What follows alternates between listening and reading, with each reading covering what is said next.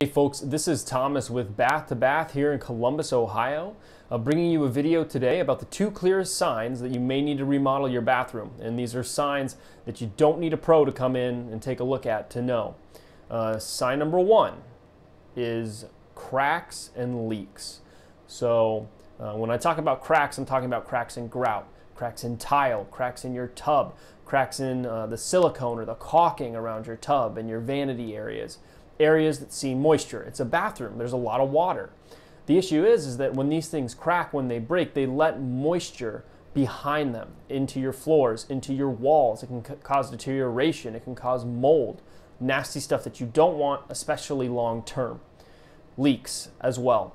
When was the last time you looked under your vanity and just checked and make sure it wasn't leaking? Even a small leak, if it's left undiagnosed for a long time, can start rotting out your vanity, maybe harming some products you have like toilet paper and other moisture-sensitive products under your sink. And then it's just not pleasing to have a faucet sitting there drip, drip, drip. It's wasting money, and sometimes it can be very annoying. And those are things that you want to address. Another clear sign is functionality. And this should be really obvious. So let's say one of the examples that comes to mind right away is that in a lot of these builder grade homes, builders will oftentimes put in a smaller shower. Let's say, a 3x3 shower in a space, and then fill the rest of the space with a closet, a linen closet or whatnot, that may or may not be useful depending on the number of linen closets you have in the home. But what the builder could have easily done is spent a little bit of extra money and put in a much larger shower so that you're not sitting in there all cramped and tight when you're taking a shower. Same thing with, and I see this often, shower doors. Especially once they've gotten older, and the older models of shower doors and builder grade shower doors, they get disgusting. They break down, they deteriorate. Do any of you have those bifold doors? Maybe some of you know what I'm talking about. They just don't work anymore. They don't function properly.